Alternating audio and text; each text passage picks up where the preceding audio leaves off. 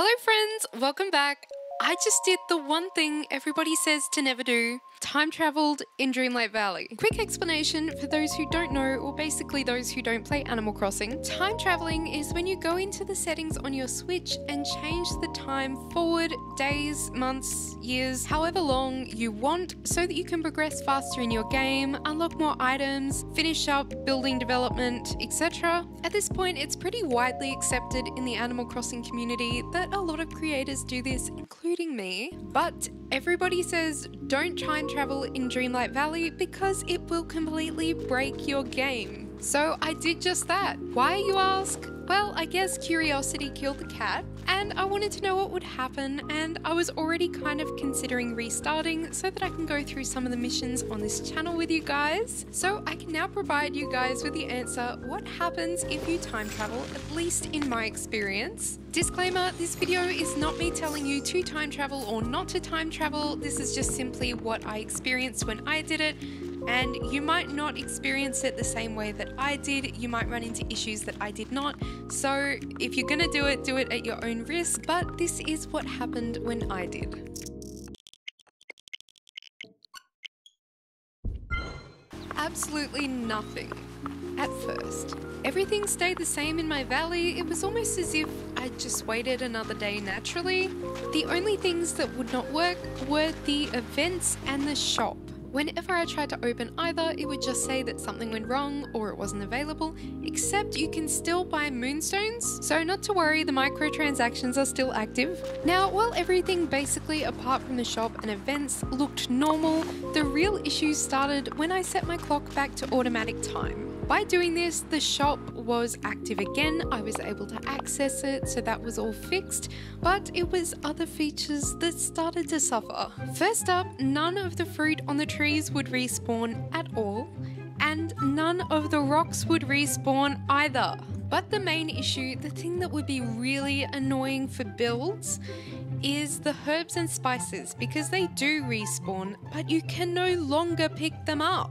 So they just sit there blocking your path, being useless. You can, however, still pick up flowers or crops that you've planted and grown yourself, but you cannot collect fruit or herbs and spices, basically anything that grows naturally, and you cannot do any mining, so you cannot collect any materials that you need, which is really frustrating. You can still dig up stuff, but that is about it. The other thing is, no new night thorns will spawn either, so if you are planning on filming a tour or anything and you want to get rid of them, then possibly time traveling back in time could be useful for you and not have the unwanted side effects. But that's just a thought, haven't tested it out, don't take my word for it.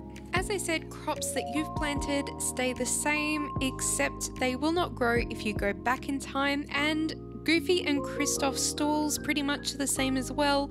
A lot of the game doesn't really get affected unless you have a particular bug that you run into that I've heard that will stop you from completing a few missions, but I have finished all of mine on this save, so I was safe. But if you are thinking about time traveling in your game and you are still working your way through the quest, I would highly discourage trying it until you finish, just because I don't know what would happen because I already finished mine, and I wouldn't want you to run into a bug that would stop you from progressing in the game.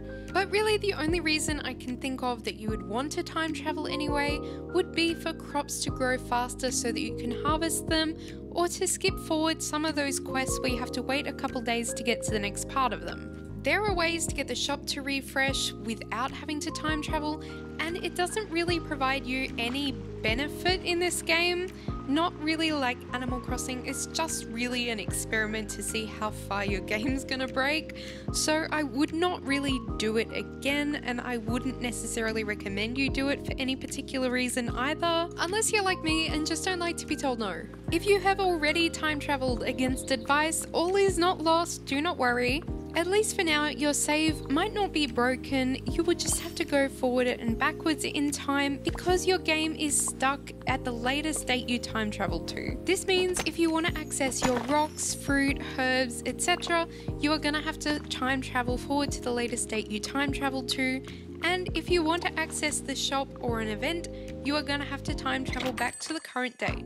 As for the shop, if you don't buy anything and reload the game before the autosave feature kicks in, you'll get a new selection of items without having to time travel. From my experience, you can do this as many times as you want to get an item that you're really looking for, like this tangled chair that just showed up in my shop from trying this method. The other thing I find helpful if you are deciding to time travel is take a note of the latest date that you time traveled to so that you can time travel back there whenever you need to collect items or pick up some of those pesky herbs that are in your way. Everything will start respawning again, including the night thorns and the rocks, so you'll be able to do some mining, you'll be able to finish your quests. Pretty much nothing is broken if you've already time traveled, but be aware if you're going to. Once you start, you can't just stop. Let me know in the comments if you have any other questions for me about time traveling in Dreamlight Valley, or if you've run into any issues that I have not. I hope this video was helpful, you guys. Once again, thank you so much for watching, and let me know in the comments if you would try time traveling in Dreamlight Valley, or if you have already time traveled in Dreamlight Valley, did you regret it? Let me know your thoughts below, guys, and I will see you in the next one. Bye!